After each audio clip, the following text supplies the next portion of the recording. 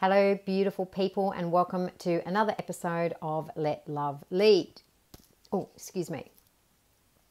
Today, I want to share a little tool that was gifted to me by the beautiful Linda Pesavento, who happens to also be the same Linda who wrote the foreword in my book.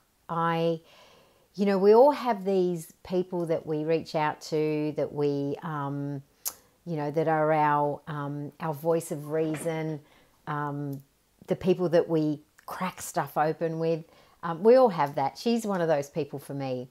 And I remember calling her one day, and I was just feeling, I was actually feeling really vulnerable about something. And I phoned her up and we had, as we always do, an hour-long conversation.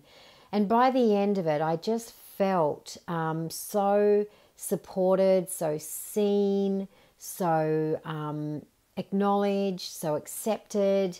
But it was quite a vulnerable thing that I took to her. And at the end of the conversation, she shared this little piece of wisdom with me, and I want to share it all with you today. So I was thanking her and saying thank you so much, for listening to me and, helping me to see this and step around this and see this, through another perspective. I said, I find it difficult to be vulnerable sometimes, I don't know, is that you too? I think most humans do. Our vulnerability is this thing that we, at some point, learnt to protect, which is generally where our ego comes in. That's a whole another video. But I was thanking her because I was saying that that I had felt quite vulnerable, but it was so great to be able to share with her what I was experiencing. And she said to me three words: wisdom, discernment, and vulnerability. And what she was saying to me is that we all need to be when it comes to our vulnerability, we need to use our wisdom.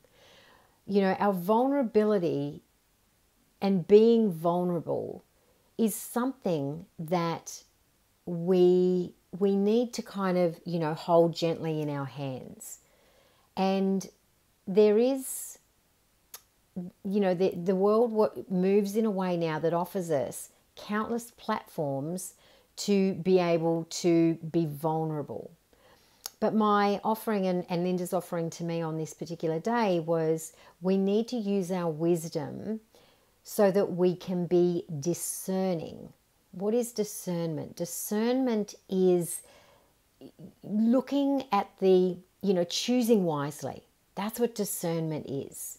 So again, being able to use my wisdom to be discerning. So being wise in choosing where I be vulnerable. Now, there's a lot of stuff on social media that says speak your truth, speak your truth, speak your truth. I'm all for speaking your truth. I really am.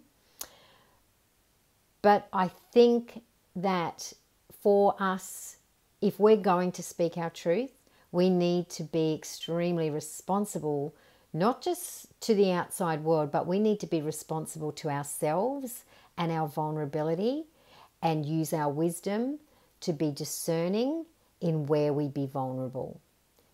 Use your wisdom to be discerning in who you have, open yourself up and your vulnerability to.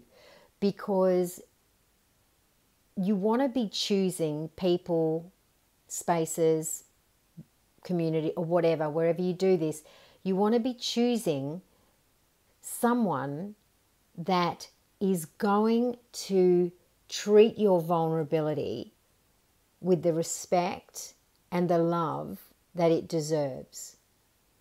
So that's my little offering for you today. Use your wisdom to be discerning with where you share your vulnerability. Choose the people that are going to be a space for you and your vulnerability with no point of view. Okay, that's my little offering for today. Okay, have a great day. See you soon.